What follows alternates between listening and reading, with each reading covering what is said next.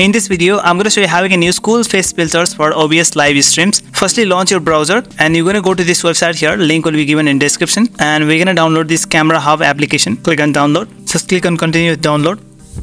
Camera Hub is a product from Elgato and it is compatible with Epoch Cam application on the iPhone. So we're going to use this. Let's wait for the download to finish. Once the download is finished, just install this installed file, accept the terms and install.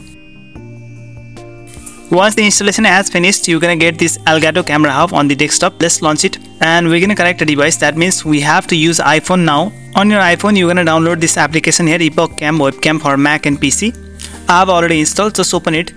Just make sure that your iPhone and computer are connected on the same Wi-Fi network. Just click on begin. Allow the access to camera.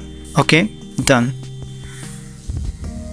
We're gonna use the front cam here and put your phone in landscape mode. Now we can use this application as your webcam. Now go to AR lenses section and we're gonna enable this and pick up any lens that you like.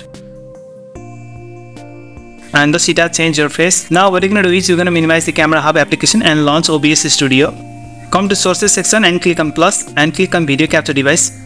Okay, and then we're gonna select the device here, Elgato Virtual Cam, and click on OK. Now I've got the face filter effect on OBS and you can use this. And any changes that you make on Camera Hub will be reflected on OBS. Go to Camera Hub and change the lens. If you go to OBS, now the only problem here is that you have got this Elgato Virtual Camera logo. So what you can do is we can just expand this video on OBS.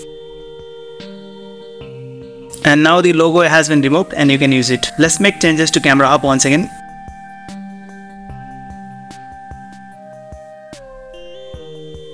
Now in order to use these cool face filters on your OBS for live streams, you can just click on start streaming. So if you like this video, then just give a thumbs up and don't forget to subscribe to my channel. Goodbye.